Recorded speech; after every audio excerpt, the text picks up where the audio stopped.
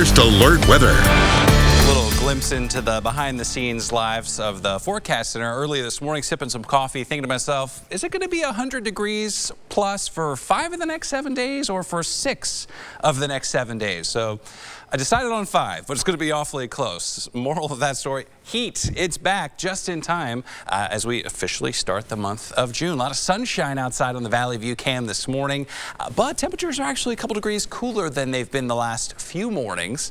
69 in Anthem, ditto in Summerlin, 60 in Red Rock, 65 Centennial Hills. Officially, Las Vegas is 73 degrees. Winds early this morning, not an issue, under 10 miles per hour. But from lunchtime through the afternoon, a 10 to 15 mile per hour breeze, just like yesterday, coming from the south. So maybe winds closer to 20, 25 miles per hour from Boulder City to Anthem to the Southern Highlands to Enterprise, Mountains Edge, and Summerlin.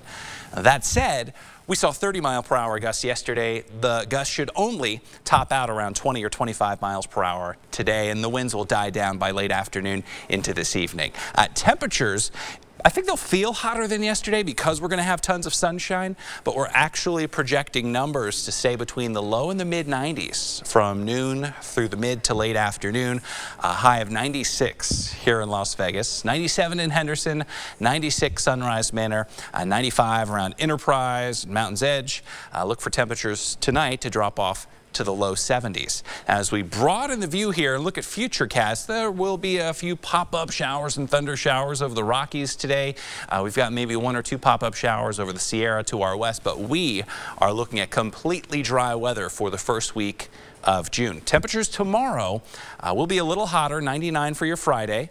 Fairly calm conditions Friday into Saturday. Saturday, the hottest day so far this year at 103, 102 on Sunday. And Yasmin, looks like we're going to keep it awfully close to the triple digits all of next week. There's your heat. All right, thank you, Jess.